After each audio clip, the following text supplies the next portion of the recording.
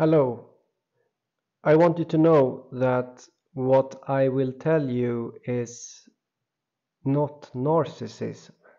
It's not arrogance.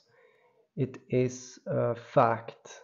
And it is a logical deduction. It is rational. What I'm going to tell you is rational. So, because of the fact that I'm Swedish, Sweden will have the Holy Grail encoded into the language. Why? Because of me. Because I'm Swedish. You know, I'm a native Swede. So that's why.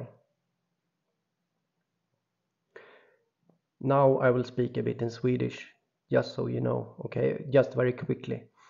Hej svenska lyssnare. På grund av att jag hittade Holy Grail så har svenska språket blivit kodat så att den berättar sanningen om filosofernas sten. Okay, back to English. So yeah, this is not about arrogance. I actually don't like the feeling of this kind of attention. It blurs my mind. I want a clean mind, not a blurred mind. Blurred by arrogance, blurred by narcissism. So I'm still here telling you another thing about the Philosopher's Stone, which is the same as the Holy Grail. So yeah, because I'm Swedish, the language is coded like this. No one really knows the fact, you know, it's a riddle. It's a riddle in the language that no one really understood. But let's get into the video. The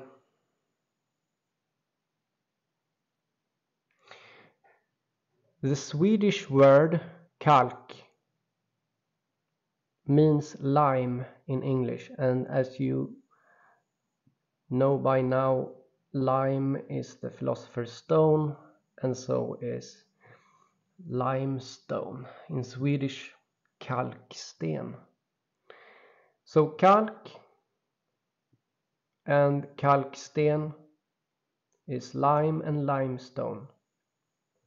Just to make it clear, if you make a Google translation of the word kalk into English, you will get lime. You also see that you get cup and chalice,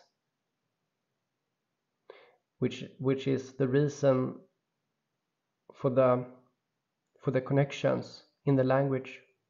It's literally in the language, and now I will show you how it is. This is the official word for a grail in Swedish. Somehow no one noticed, you know, even though kalk, you know, kalk, it is this stone, it is the limestone, you know, it is kalk, chalk in English. But the English word chalk has nothing to do with a chalice. So you can see in the Swedish Wikipedia article that talks about the Grail, you can see that kalken is mentioned. Same with the Norwegian, our neighbor country, Norway. In Norway, you can see kalk mentioned everywhere also when it comes to the Holy Grail. The Holy Grail. The Holy Grail is literally chalk, limestone. It's freaking absurd and freaking amazing at the same time, and no one could see it. If you go into, I don't know, is it called synonyms in English? I think so. So Swedish synonyms, you can see that Graal is a synonym to Calx. Grail. Grail is literally a synonym for it.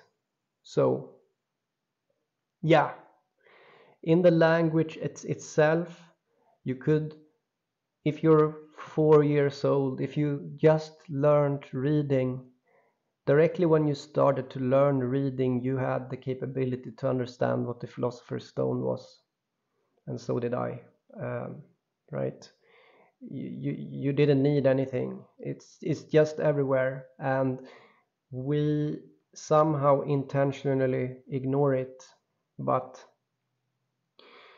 it's in the Swedish language, and that's where I come from, and that's probably why it is like this. The truth is literally in plain sight in Sweden, just so you know. But yeah, no one knows this, no one seems to get it. I mean, in Sweden, right? I have a few listeners here that actually get it, and that's amazing. You understand something that you understand something that a 4-year-old can understand, you know. It's so weird. Why can't people get this? It's like, why did it take like thousands of years? I don't get it. I think it's pretty simple once you see it.